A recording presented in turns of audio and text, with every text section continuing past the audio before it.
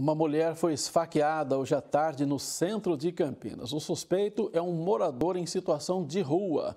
Quem tem informações sobre esse assunto é o Guilherme Selegato, que está aqui conosco. Oi, Guilherme, boa noite.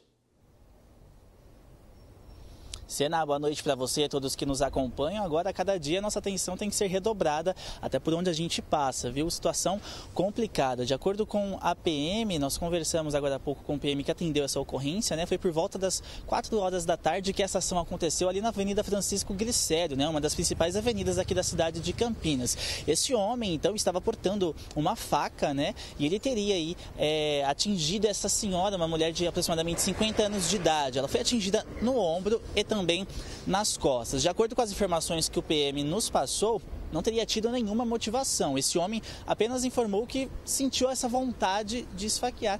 Então, realizou esse ato, né? Cruel.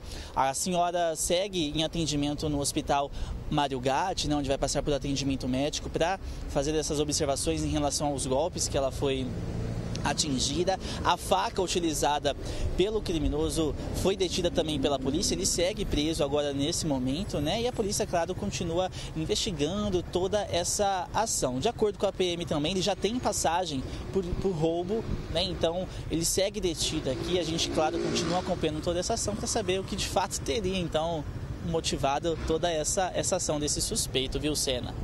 Bom, pelo menos está detido e quem sabe aí já fica atrás das grades, né? Obrigado, viu, Guilherme, pelas suas informações. Boa noite para você.